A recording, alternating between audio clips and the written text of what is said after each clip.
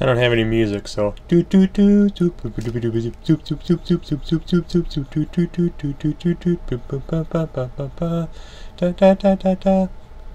alright, so here's the ring. I designed it in Fusion 360.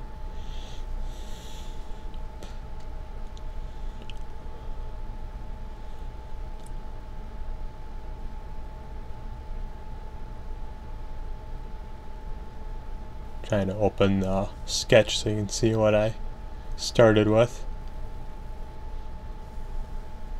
So that's the design, and I just used a circle pattern.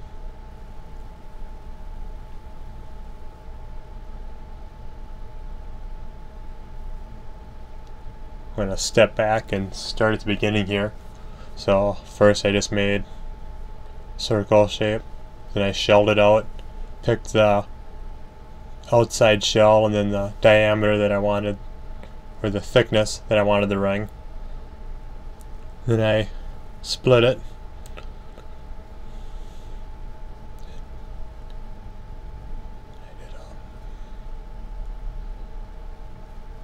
So there's kind of how it is, and then I just copied that pattern all the way around, did some measuring to try to get everything spaced evenly.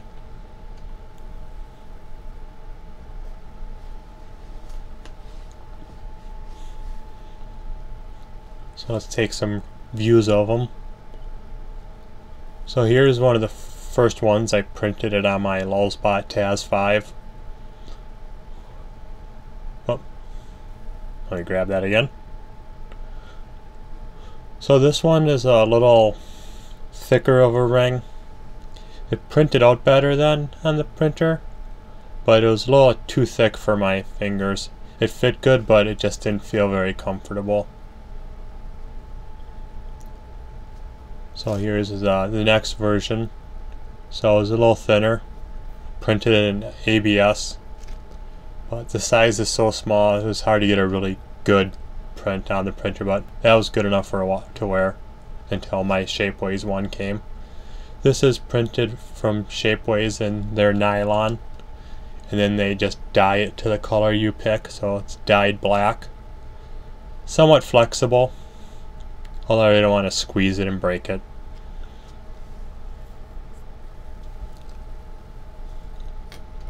And then here's the one I had printed in matte stainless steel, I believe, black.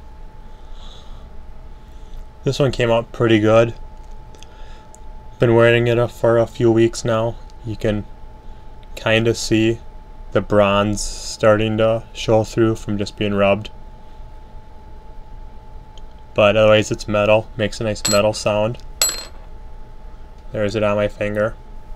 Real comfortable. And well, it's my own design. So here's the Shapeways site. When you upload a design, you kind of move it around, look at it, see if it came out good. And then they show you all the different ways you could get it printed and the costs.